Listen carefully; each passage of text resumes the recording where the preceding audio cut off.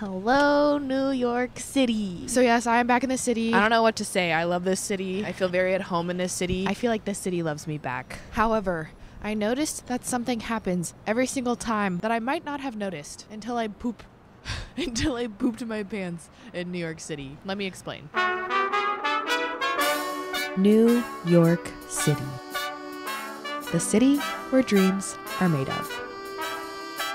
I first moved to New York City in October 2021 to help form the content house called Your Mom's House. 6 months later. New chapter.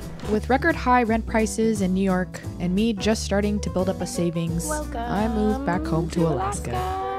Now don't get me wrong, I love Alaska, but I had spent all this time building a community and a career in New York. So anytime I got the opportunity to come back to New York, anytime any of my friends were leaving or had a sublease available, I was there. So I was thrilled when I found out that one of my USC classmates was leaving for almost 2 months. The longest amount of time that I could come back to New York since I left. So that all brings us to February 2nd, my last day in Alaska before leaving to New York. Okay, I am now in downtown Anchorage. The place that I'm staying at does not have laundry. I'm literally gonna buy some new underwear so I can wash it to pack on my trip so I can minimize doing laundry as much as possible. I'm at the 5th Avenue Mall. This used to be the hangout spot in middle school. Stores, we have Lululemon. We used to have a Nordstrom, they closed. Haul time. We don't have sales tax. New York has 8.8% sales tax, so it is actually better to buy stuff here. Smart wool socks. I really like these colors, kind of cardinal gold, which reminds me of like USC colors. It is now 8. I have been getting like much more into cooking, so I do really want to keep that habit up in New York. The girl whose place I'm staying at, she's a big cook. She'll have everything that I need, so that's gonna be a big goal of mine. Keep making home-cooked meals. I think I'm just gonna take one bag, one check-in, because I just hate overpacking, but I might be underestimating severely the amount of clothes that I will need for a month.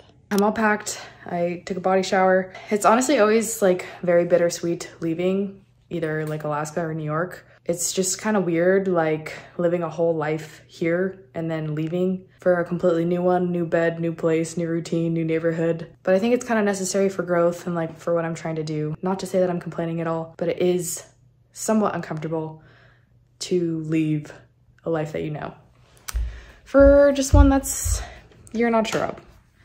Okay, Uber arriving soon. My big ass bag was overweight by like 2 pounds, so she helped me take some stuff out of it, and these did it.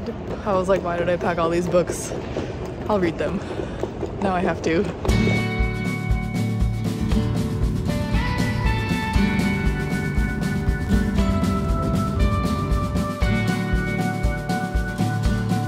Good morning and welcome aboard Flight 198 on our way to the Portland. Every time I go back to New York, it's pretty much staying at a different place at some different point in time. It kind of feels like a checkpoint in a video game. It's like I'm coming back, but every time I come back, I start with more experience than the last time, and I build upon it. I think that I've reached a new level of checkpoint with this one. But as with every checkpoint in every video game, you have to slay some dragon or something before you get to the next one.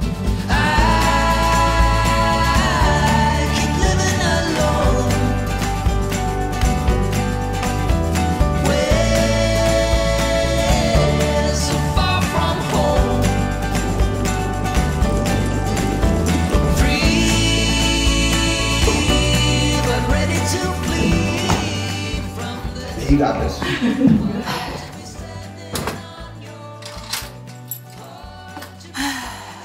I made it. Here is the place. Here is Tiffany's place that I'm staying at for the month. A perfect little space. A kitchen. A bathroom. This is going to be home for the next month. I'm very excited and blessed. Oh. Okay, second day here. My sister is actually here, so I'm gonna go get her. Hello! It's sold out. Thank you. Look at this cute bag we got from Trader Joe's. It was $8.99, but it looks like trash. We call that trashy chic. We also got some other things. We now have food. And that's pretty much it.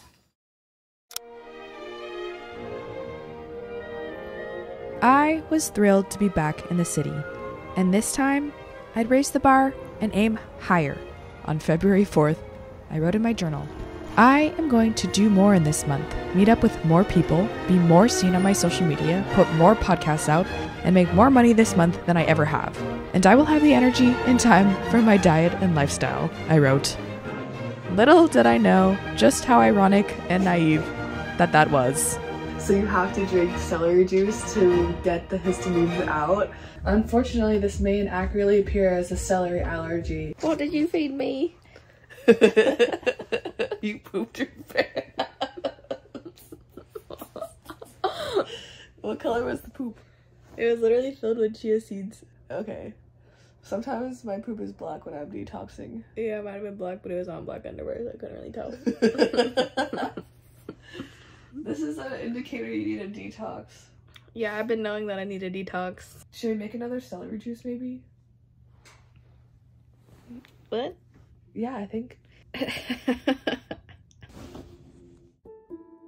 The week following, I had a series of events that put me into somewhat of a downward spiral, where instead of being positive and taking these as obstacles and challenges, I would retreat into my dysfunctional whirlwind, where I often call chaos home, where any inkling of positive energy is just sucked into this black vortex because I don't allow any light to come in.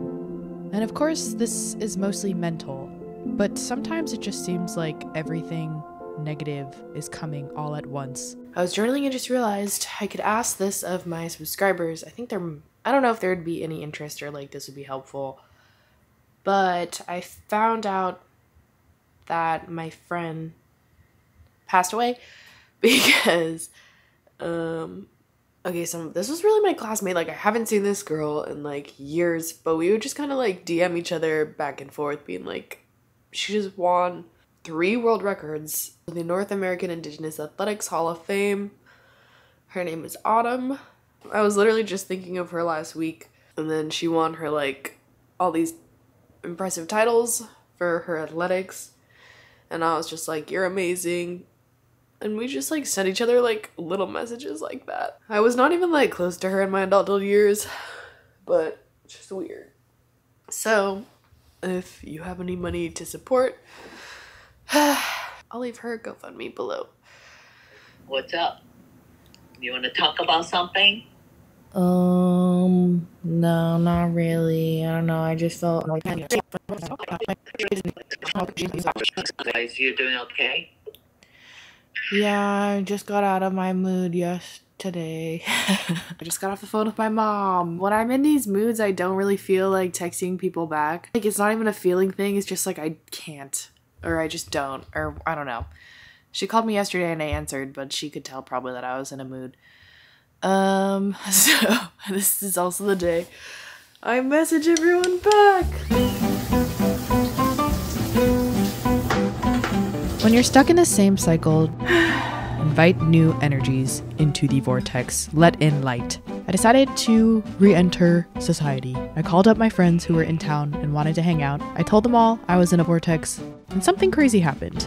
That made me think I was like tripping out. Like what if one of them like gets loose? Why? How is this happening? We walked into the physical manifestation of the black vortex. Art is the purpose of life. The vortex that I was in just kept like sucking in, like everything just kept getting like, it just seemed like worse and worse. If you've been doing the same thing over and over again and want a change, the only thing you can do is something else. Even if it's just changing your perspective. Oh, let's go. We should go super fast. Oh, you're doing really well. Wait, what the heck? And therein lies the beauty of other people. By extending themselves to you, they invite you into their own entire universe. And if you're lucky to find the right ones, you'll find the ones that can shine a light in your darkness. When are you like ever gonna get this experience of like biking in 3 in the morning? Never. Okay, how hands-on do you want to be with this? You want to be pretty hands-on? I mean, I can do a little bit. I think we also have to see the tight space we're working with. New York kitchen. Whoa! This is what we're working with. We have to squeeze by each other, like. Yeah. Oh, also, like, check this out. You have to, like, empty everything. Wow. Everything is storage. One of my resolutions this year was to cook more. To cook amazing foods that are, like, better or as good as eating out. And huge thanks to HelloFresh for helping me to accomplish that goal and for sponsoring this part of the video. HelloFresh makes home cooking easier by delivering fresh ingredients and chef-crafted recipes right to your door. The recipes are easy to follow, which means you can get a delicious, home-cooked meal on the table without all of the time-consuming meal prepping or trips back and forth to the grocery store. I had a luxurious time cooking and eating HelloFresh meals by myself. 10 out of 10. It was also really fun to cook with someone else. All of it? Oh! Did you get it? You may learn a lot about your friend from this experience, so you can go to HelloFresh.com and use the code Annemarie60 for 60% off plus free shipping to get your own delicious home-cooked meals. Seconds. It's so good. This is my favorite out of the three. The salmon was really good. It goes salmon. No, it goes this, salmon, and then the one last night. I agree. I would say salmon, this, last night. The next station is Flushing Main Street. Where are we going? Where are we going? We're going back to my place. A game. I don't know any more words. It's so hard. Wow. Welcome to Ryan's world. Ryan invited us over to stay at his house. I remember wondering if I should because I had so much work to do, but I'm really glad that I did. It's easy to stay consumed by your own world until you step outside or go to a new place. I think since meeting you, I have been on my own spiritual journey. Definitely. Like the synchronicity stuff, like the energy stuff, I'm like starting to see it a little bit, I think. It's just interesting. Baked scalp. Baked scalp. Oh god. Oh no.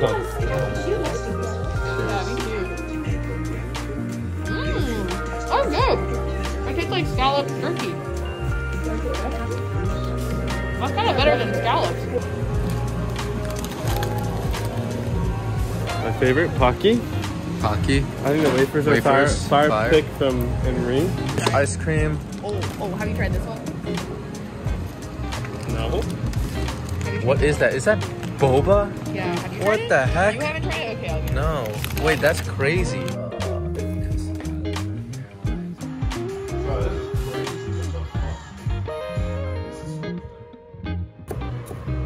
I feel like if there are any cooks watching your YouTube channel, they're gonna judge me.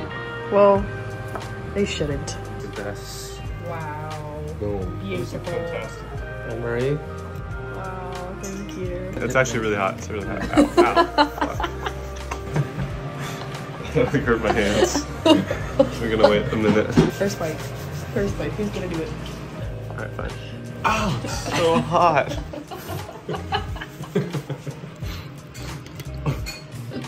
Alright, first bite. That's hot. It is hot.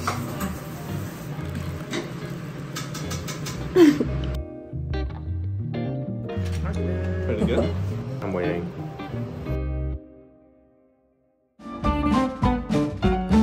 I found that sometimes in life, I need to hit a bottom in order to feel so uncomfortable that I'm forced to change. And of course, this is never easy. Remember when you pooped yourself? But if you continuously try and reach for new energies and try new things, the day will come that you can face what was your vortex and realize that it's no longer a cycle that's sucking you in. And with that, our game of life changes.